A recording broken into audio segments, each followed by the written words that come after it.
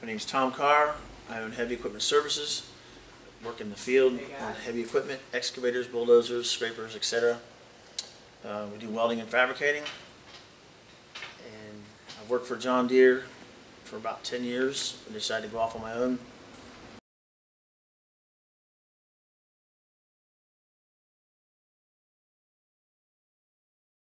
At first, the machine had a leak between the control valve block, which created a lot of restriction, and in turn got the oil hot and made the pump cavitate, therefore making the pump a catastrophic failure.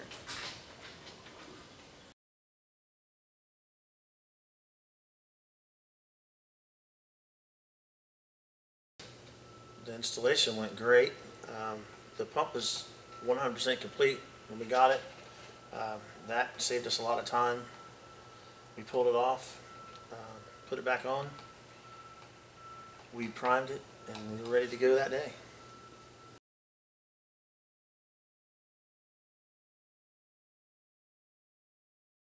No, done quite a few of them, and I had a high success rate with HWM.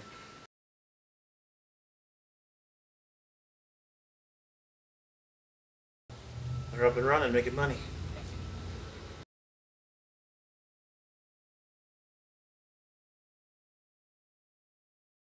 My thought is that you're saving enough money by buying the pump through HWM.